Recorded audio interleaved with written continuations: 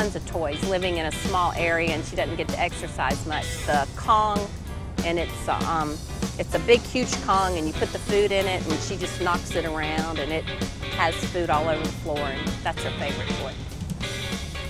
She's got several. She's got a pink piggy. It's a little stuffed thing that squeaks. All her toys squeak. She probably loves that pink piggy the most. Yeah. Their favorite toy is anything that squeaks and annoys me. And they like to have like a long tube squeaky toy so that they can each hold each side and squeak at the same time. She has a fish, this really annoying squeaky fish. By all means, I would like to get rid of it, but that's her favorite thing. I say, go get your fish. She runs and gets it, so. He has a bone, a really big bone. That's his favorite toy.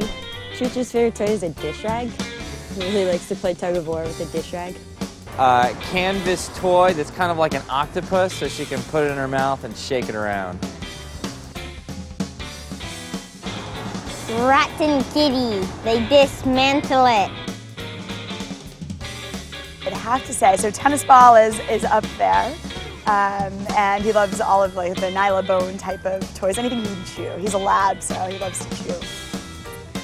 He has a toy box, and it's funny that you bring that up because the other day I opened up his toy box, and he went in and he pulled out a toy and he looked at it and was like examining it, and then dropped it back in the toy box and picked a new one out. It was like he was sick of it, and I was like, oh my God, I'm like, you are way too spoiled.